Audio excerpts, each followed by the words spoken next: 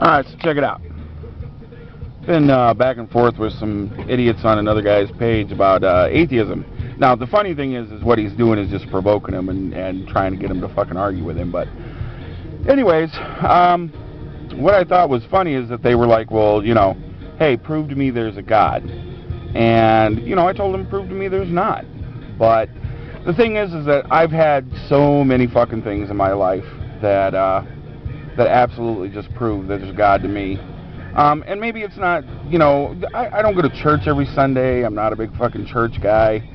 Y'all know this. But I do believe there's some, whether it's the God that everybody seems to believe in or a higher power, whatever you want to call it, there's somebody there that gives us hope for what we are and helps us in our times of need.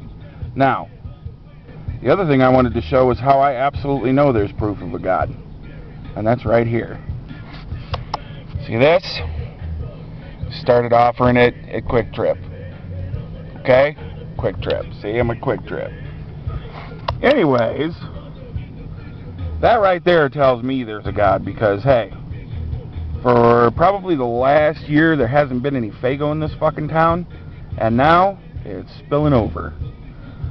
Funny fucking thing is they don't have Rock and Rye or Moon Mist.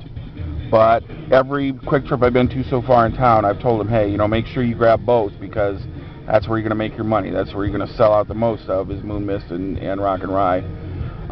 Peach, of course, being the other one, but they were smart enough to grab that. In any case, I'm on my way to work, and I just thought it'd be kind of funny to go ahead and grab this real quick, upload it, you know, a little later. But in any case, that's my proof right there. Peach Faygo. Peace. Much family love.